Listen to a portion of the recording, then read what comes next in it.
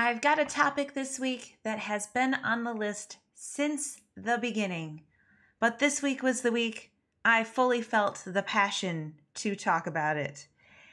And that is the topic of being uncoachable. But before we get to that, I want to share some good news.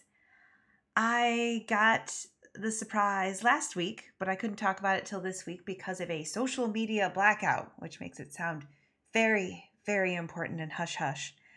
But I was selected to be part of the announcer crew for the North America East Continental Cup in Lancaster, Pennsylvania. So if you are going to be at that tournament, please come by and say hi. I'd love to meet you. I'm so excited. This is my WFTDA postseason debut.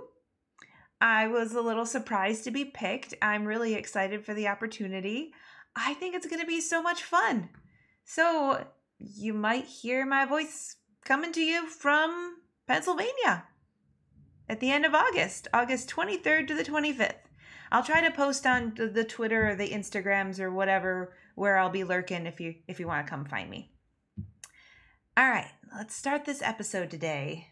I'm going to set the mood. Thunder is rumbling outside. Like clouds have been rolling in for quite some time. I'm hearing the thunder. I really hope that the power doesn't go out while I'm recording because that would be a bummer, but I'm going to plug ahead anyway and assume everything is going to be fine because I control the things that I have control over. And I have control over the fact that I have power right now and the gumption to do this episode. So let's start by just asking the question, what does it mean to be coachable without the un? So where does this term come from? Let's take a step back and ask even more like, well, what is coaching? I think coaching is advice, encouragement, challenge, guidance, teaching, and listening. Setting goals together with your athletes for themselves and for the team and chasing those goals. The coach can't do the job for you. They aren't out there holding your hand, but they do their best to get you as prepared as possible to achieve the success you want, the success that you're chasing in your sport.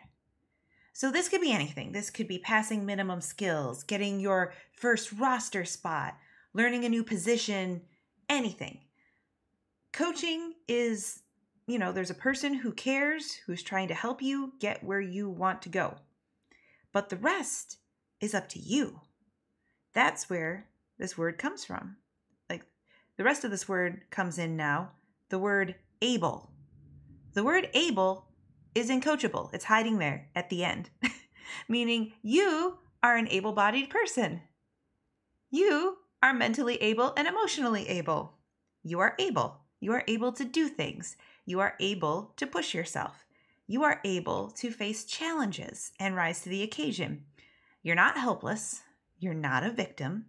You are an active participant in your own success. And you better be the most enthusiastic participant in your own success, or you won't be going anywhere very fast. And when I'm using the word coach today, this does not have to be one person assigned to coach your team. This could be anyone on your training committee, captains, veteran skaters, mentors, even a coach that doesn't coach your team.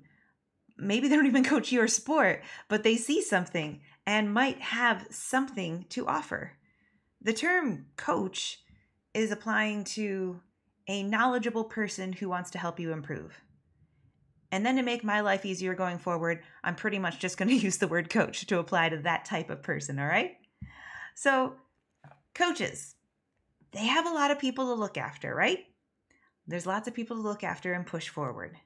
So picture everyone on your team in line on a swing set. It's one of those nice long swing sets like you had in elementary school, going all the way down the row. So the coach is walking down the line and giving each skater a push. And after that, the coach can push once in a while, but it's up to the skater to pump their legs and keep going. So the skater needs to straighten out their legs when they go forward and bend their knees to come back. Okay, now let's picture one skater down at the end. And for some reason, they've dug their feet into the sand. The coach tries to push, and they barely move. The coach tries to suggest, how about you lift your feet, maybe point them forward so this push can get you started. And they don't move. Or maybe they just lift one foot now so the swing gets funky and off balance and weird. Do you have somebody in your league like this? Somebody who's kind of digging their toes in the sand and maybe they don't know it? Or are we going to find out today that that person might be you? So if people talk to you about something every week or two and there's no change, you are being uncoachable. Notice I didn't say you are uncoachable because I don't deal in absolutes here. Everyone's on a spectrum. Everyone is capable of change, of remaking themselves into who they want to be.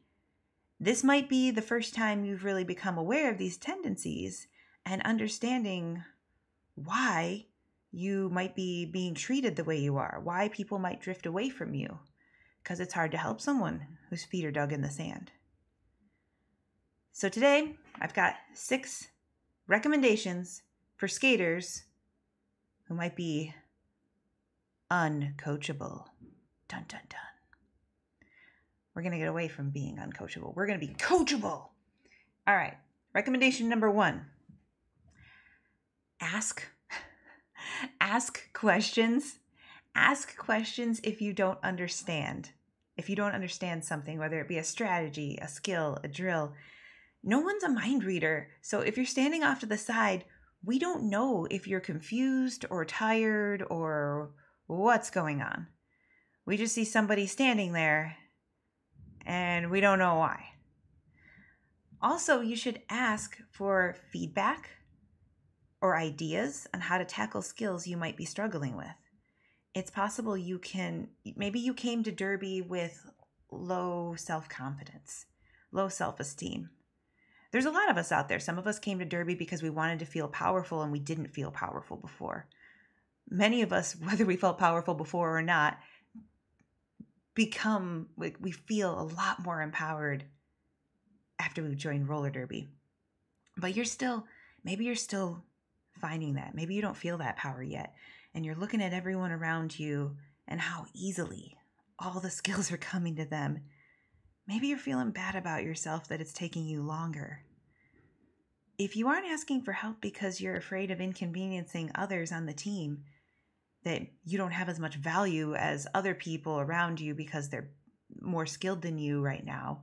First, I'm going to tell you, you absolutely do have value. You are so valuable. There's few things more valuable to a league than a person with passion for the sport. And you had to have some measure of passion to walk in the door in the first place because it's a little scary, right? Not many people can do this lightly. There's a lot of risk involved. And second, you're not going to get there faster by digging your feet in the sand and sitting by yourself. This isn't a solo sport. You aren't all alone on one side of the net waiting for a ball flying an insane amount of miles per hour to come straight at you. You are always surrounded by people in the same boat as you working together. You can always approach any of these people. Help is there. I want you to be assertive and ask for it. Think of this as one step closer to the bravery you need to play your best in a game. Talk to one person at practice. Make that your goal. One person. Ask them something. Number 2, recommendation. Be honest with other people about the challenges you are facing.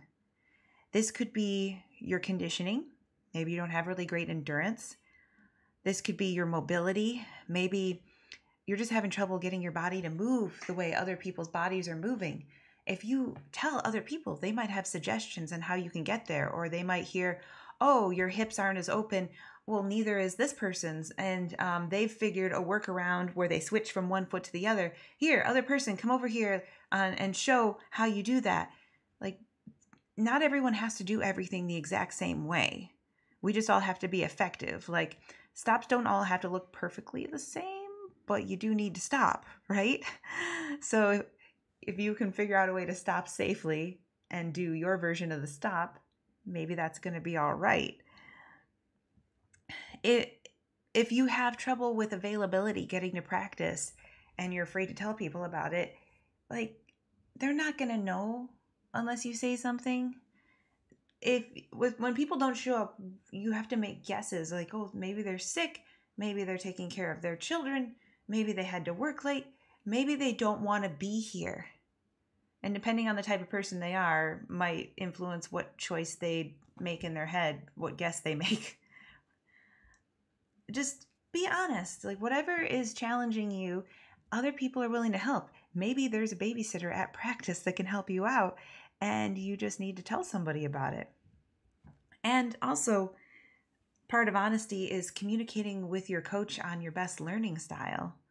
So if you consider yourself to be a visual learner, and you know you want to see it 3 or 4 times first before you attempt it, you're standing off to the side.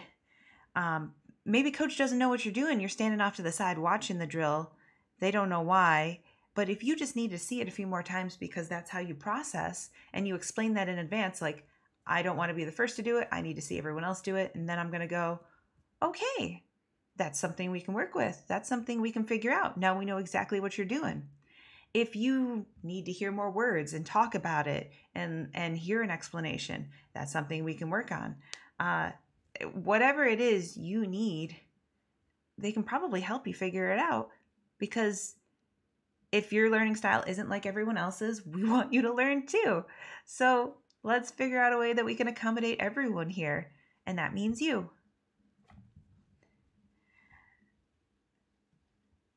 Now, the third one I've got here, this is a big one, this recommendation.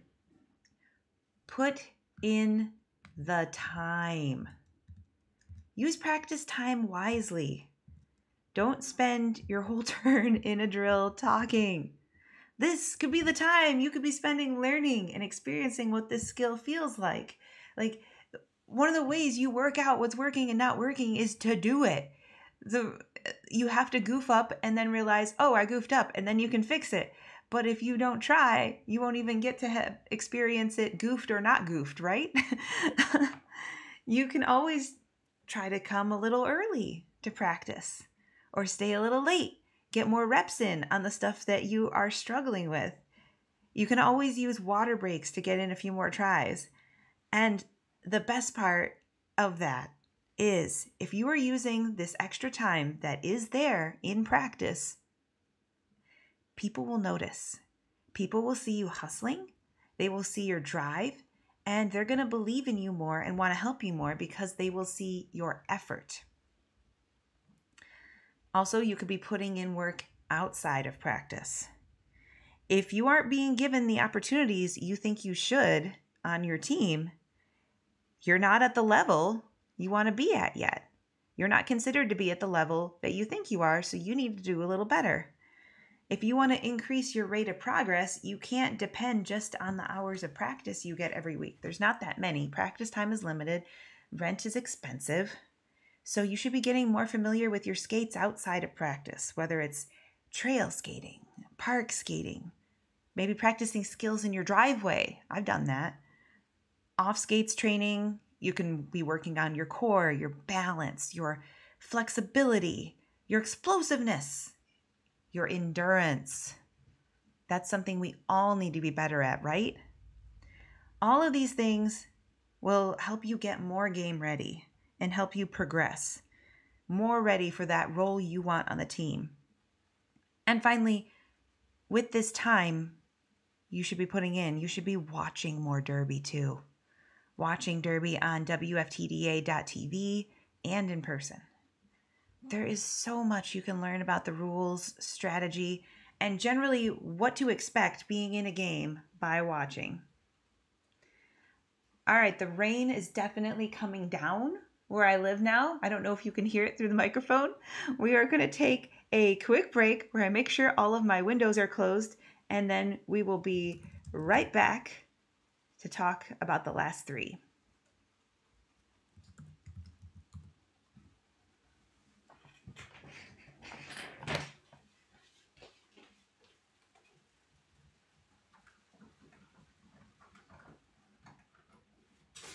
Oh, the curtain fell down.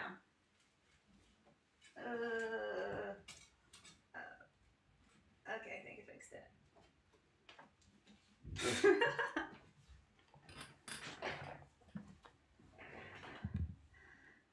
And we're back. I fixed it. The rain was coming in a little bit. We're all good now. All right, recommendation number 4 on how you can be more coachable. Actually try to do the things your coach asks you to do, whether it be a skill during practice or a recommendation for something to help you outside of practice. Maybe you've been dealing with an injury and you've been really stubborn about it, and they really want you to go to a doctor and you haven't gone. Chances are you are less likely to get rostered if there is doubt about your condition to play, that you might be injured. If they're really asking you to go to a doctor, please go to a doctor. If it's a simple thing of you should be doing ice and ibuprofen, and every time you go to practice, you're like, I keep forgetting to do it. And I'll admit, I am one of these people. I forget to do the icing part sometimes. But if you need to do this, do this. If you have trouble moving the way you want to, and you know you should be doing yoga, and you've said you know you should be doing yoga, and people are sending you all the dates and times of yoga in your city, please go to one. Go to one. Just pick one. It doesn't matter what type it is. Just go try yoga. Because any type of yoga is going to help you at this point, right? Consider intervals to help with your heart rate going up and down. Think about your agility out there on the track to be a little bit more bouncy, a little bit more ready to go places. Your balance so that you can switch from one leg to another and you don't fall over when you hit somebody or be hit so much. And, watching derby. These are very common things that people might be asking you to do, suggestions they have for you.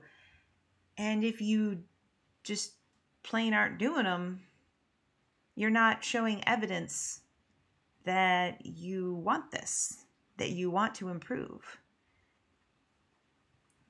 Because then when coach asks you to step it up in a game, they don't have faith in you that you're gonna, because every time they ask you to do something, they don't see any change. They don't see any difference. You just haven't. So please do something that shows you heard. If someone is taking time out of practice because they really care about you and they want you to do well, and they give you a suggestion, at least try it. Whether it be the way to move your body right now during this drill, give it a try. Or something you can do outside of practice that can make you better. Just try to make a little bit of time for it. I swear, if you watch 10 minutes of a derby game, it's going to help. Even just a little bit, right? 10 minutes of yoga would be better than 0 minutes of yoga. I'm sure you have some amount of time you could be putting into a recommendation someone has given you, because if you continually disregard recommendations, then you're going to stop getting them. People will be discouraged. They'll see your feet in the sand and they won't want to give you a push anymore. Number 5, don't be a full cup. What I mean by this is, you ever hear the one where, I think it was something where it was like a wise person wanted some knowledge, but their cup was full. Anywho, if you have a full cup, you can't pour anything else into it, right? Because it's overflowing. There's a limited amount of stuff that can fit in there. So the metaphor is, if you think you're right and you know everything, your cup is full. There's no room. You might not be as ready to hear opinions of others if you think that they're wrong. Or you might not want to learn a new play or strategy if you have already decided it won't work. if you argue points without at least hearing a person out, you could be seen as uncoachable. Maybe you don't like this person. You're never going to listen to a single thing they say. But there might be some value there. And if your cup is full, you're not going to hear it. I want to tell you a story. A guy I met in college was in the theater department, and he had a lisp. He lands his first role in a big stage production at the university. They want to take a chance on him. There is a student who is the assistant director for this play, and she was not super well liked in the department by a lot of people, and not super well liked by this person. They didn't like each other. All right? I'll just say they didn't like each other that much.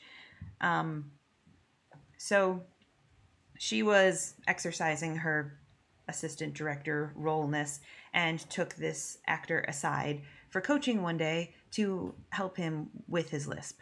Helped coach him how to shape his mouth to properly enunciate.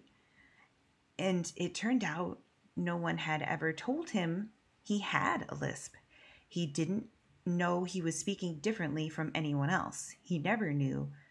And he had had it his whole life and now felt embarrassed he didn't know, and was frankly a little bit embarrassed that this person he didn't particularly care for was the person pointing this out to him. But she wanted to help him. They had a good first session. She got him an appointment with a speech therapist, and once he knew about the problem, he worked on it all the time. And now that he could listen for it and he knew, he was aware of it, every time it started to happen, he'd go back and say the word properly, say the sentence properly, overemphasizing everything until the habit stuck. And it did. It really, really did. It seemed like it was gone in just a couple of weeks because he was so determined. And if he hadn't listened to that student, that assistant director, if he had let his personal feelings get in the way, he wouldn't have gotten that valuable coaching, which resulted in, frankly, people took him more seriously after that. People listened more to what he had to say. And this changed his life. But he had to be open to it. He had to listen to somebody else.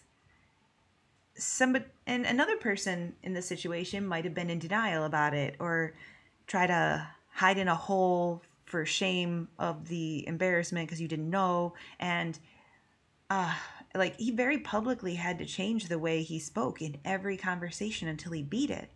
So the point of this is, you might not like the source the information is coming from, but don't discount the information because it could be something really valuable they want to share with you.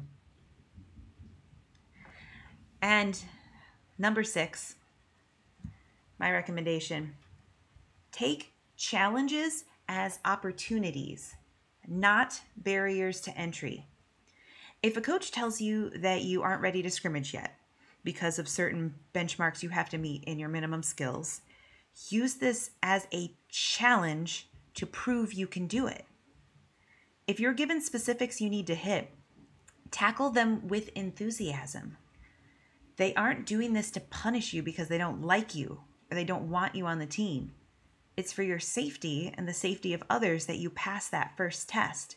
And then it's for the good of the team and yourself that you be genuinely ready to scrimmage with all the physical mobility and mental awareness that it takes. So ask yourself, really, what motivates you the most? If someone says you can't do it, does that drive you to prove them wrong? Is that how your personality works? Or is it more, does that discourage you and make you believe them that you're never going to get there, and then you just feel sorry for yourself? If you know what drives you best, you can get on the same page with your coach. Like, you're a grown-up. This is a personal thing. Like, really think internally, what do I respond to best? What really lights me up and gets a fire going in my belly to do something? And what discourages me and makes me want to sit this one out? Because we want the fire in the belly kind. Okay, let's use an example of a situation where it seems like you are uncoachable and what we can do about it. Let's say you grip people too hard when you're bracing. This is the person who is backwards, facing the blockers, communicating, and helping slow down the jammer a little bit more. Excuse me. I need to bring water. Okay. You're gripping people too hard. You leave bruises on them. You're causing multiplayer blocks. You're limiting your teammates' range of motion because you won't let go. Someone talks to you about it and you're like, yeah, okay, sure. But you still do it. Someone else talks to you. Same thing. A coach comes over and offers their opinion, explains why this is important and what it's impacting and how you can alter your hand placement to be more effective. But you just slip back into your old habit. If you say you can't change or that you can't control it, you won't change. So ask yourself why this isn't working. Why you are having difficulty replacing the old habit with a new one. In this case, what I've noticed most often is it might be you're having a bit of a panic response to someone coming in hot and you feel like you need to grab on to people as a way of maybe protecting yourself. You just see that and you kind of freak out a little bit. You don't know where it's coming from, but it is happening. If you can recognize it, you can work on it. Or maybe you don't trust the players you work with and you think you need to move them into position instead of letting them have the freedom to move themselves. But whatever it is, if you don't get at the core of the reason, the core of why you are doing the thing, if you're not working on a deep personal level, you won't be able to teach yourself to relax when you want to grip. This is something that happens in the moment, so you have to change it in the moment. Just like the earlier example of the actor. It was a little embarrassing for him to have to restate sentences correctly in everyday conversation, but he knocked off a lifetime habit by doing it. He put in the work, he put in the time, and he had to do it every day, every time he spoke. You have to care and want to change. Really commit to a concentrated effort to change your habits. I'm giving you this list because your coaches and your coach types, they genuinely want the best for their team. They wouldn't even try with you if they didn't care, but some of you are sitting on the swing set with your feet in the sand, wondering why the coach is pushing other people and not trying with you as much.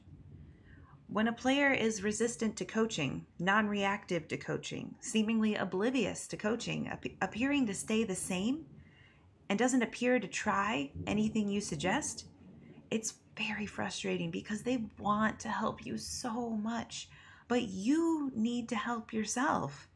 You need to do the work. You've got to meet your coach at least halfway or more. They have a lot of people to care for at the playground. There's a lot of swings going. If they spend all their time with you and you don't move forward, everyone else is getting neglected. Now you're all alone at the end of the swing set. Maybe you are thinking you're unappreciated, that you're neglected, people aren't as invested in your progress.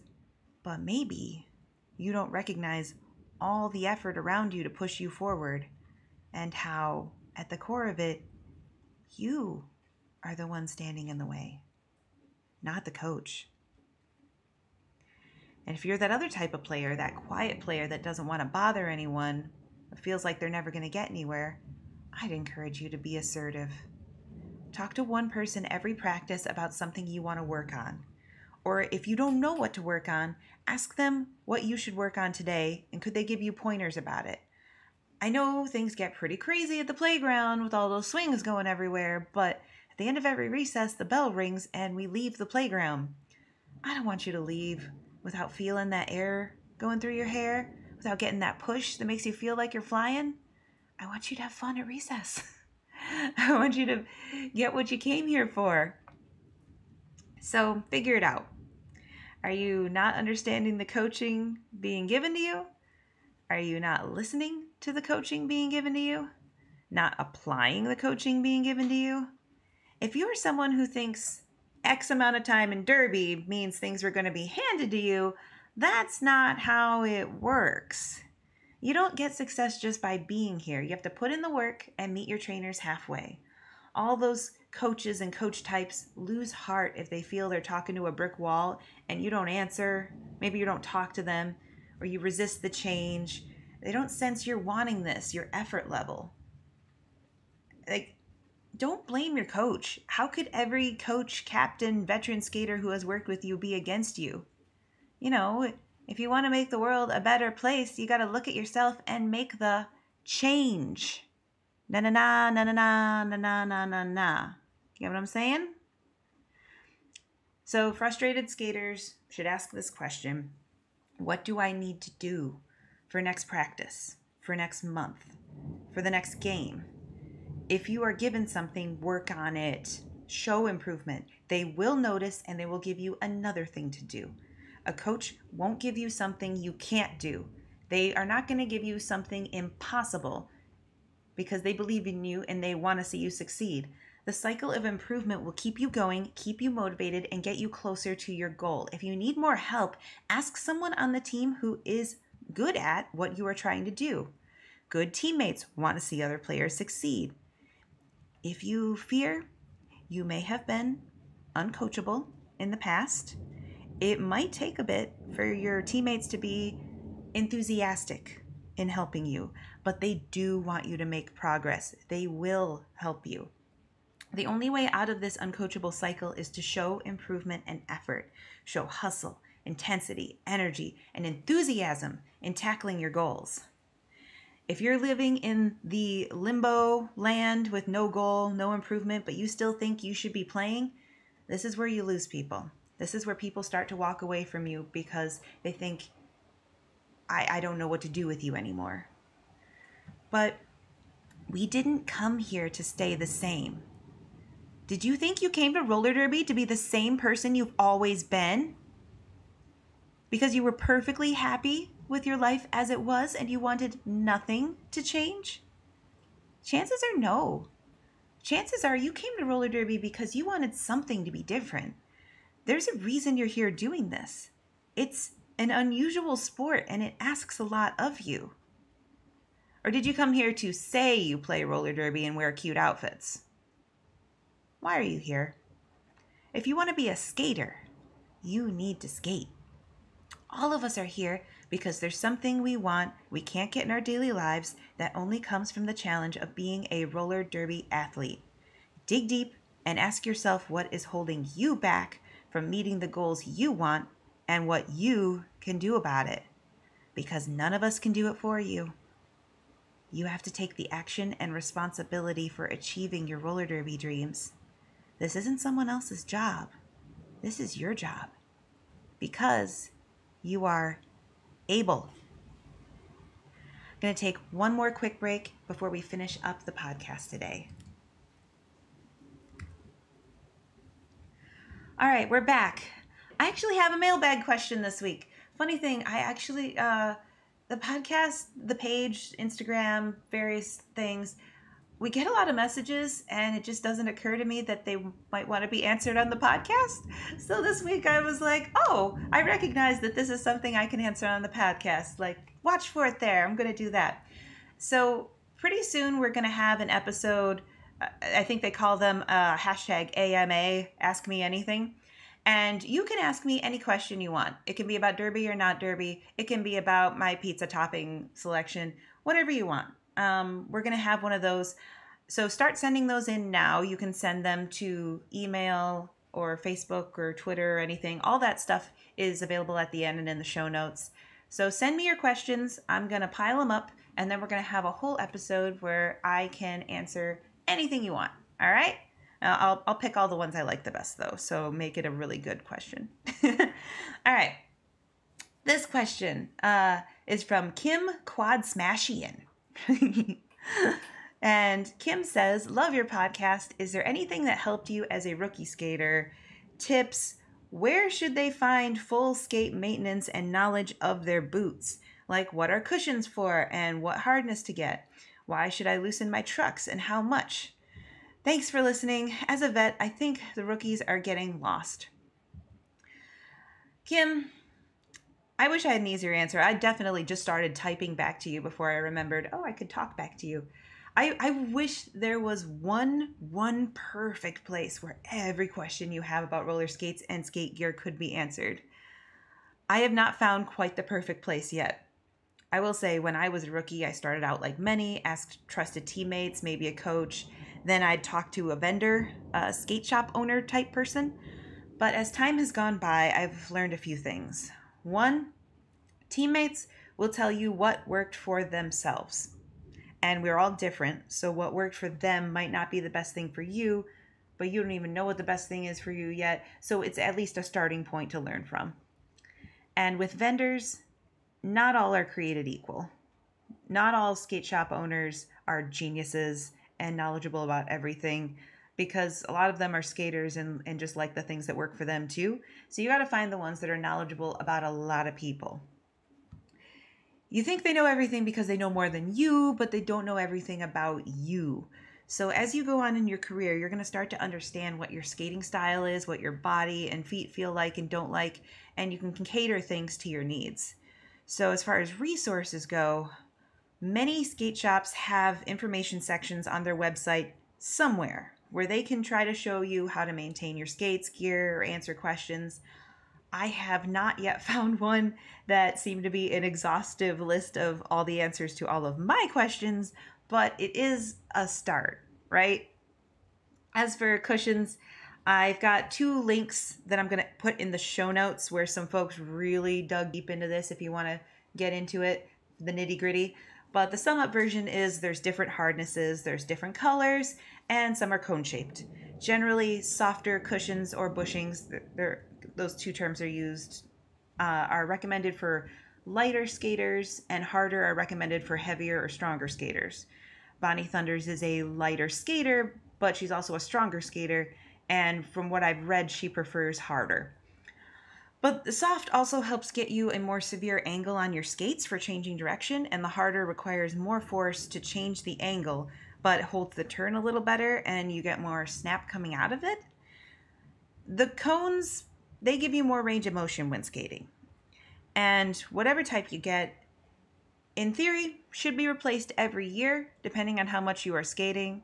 I will confess, I have not done this religiously, but you can, if you're starting to think about new skates, maybe try that first and see if you can get a little bit more life out of your skating. I think I'm somewhere in the middle for my choice on cushions, as I play both positions on my team and I want to do all the things well, so I don't cater to one type.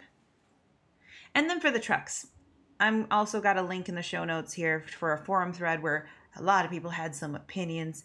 And again, I'm going to summarize. With trucks, the tighter you go, the more stable your skate is, but it's harder to turn and have a nice sharp lateral motion. If it's very tight, you may skid easily. My first pair of skates had these nylon trucks that didn't really have any action to them. There was nothing to adjust, and I had almost zero lateral motion. Like, I really struggled to complete the laterals part of my basic skills. It was the skill that was really hard for me, and I didn't realize it was my skates holding me back, but that's what was going on there. The looser you go with your trucks, the sharper you can turn, but you're going to lose some stability and control. And whenever I get new trucks, I like to leave them a little bit tight to start so I can get used to, this is what the whole skate feels like right now, because there's a lot of new things there. And then I'm going to gradually loosen my trucks bit by bit. I don't want them to feel squirrely where they've got a mind of their own and my legs are shaking, but I like them to be loose right up to that point, and then I can tighten them back a bit. It's good to find that happy balance between the two that works for you. And if you've never loosened up your trucks before, it's really good to ask a seasoned veteran on your team who understands gear to do it, because they're not going to take it too far and do anything that you're not ready for. And make sure when you're loosening your trucks that you're loosening them evenly front and back with both skates. I like to count the number of clicks my wrench makes just to be sure. Oh my gosh, the wind is picking up so much. I don't know if you can hear that. Oh, I'm in a very stormy place. Okay, I gotta finish up. Okay, as far as resources go, I've started adding a few of my own along with the skating videos I've done on Facebook and YouTube. Because recently, that episode I did on bout day rituals, I explained in detail about how to clean wheels, bearings, wash your gear. And then Coach Dan points out, why didn't you just make a video instead of talking them all to death? So I did. So the one on cleaning wheels and bearings is available now on our Facebook page and our YouTube channel. If you haven't subscribed on YouTube yet, you can go ahead if you're a YouTube-y like person, but I understand a lot more of us are on Facebook for the social aspect, and that's okay too. And I did a public service announcement type for cleaning gear, and that's going up this week. If you saw my video on the dangers of Velcro, you'll enjoy the drama of the hazards of stinky gear at the beginning of the video. Okay, I'm gonna call the jam on this before we lose power and I lose this episode completely. But before I go, I want to say thank you so much to Natalie879 for your review on Apple Podcast. I really appreciate so much anytime any of you just take the time to leave me a review. It's so helpful. Take care. Have a lovely week. I hope if it's storming where you are that it's as exciting as this one. Okay, bye.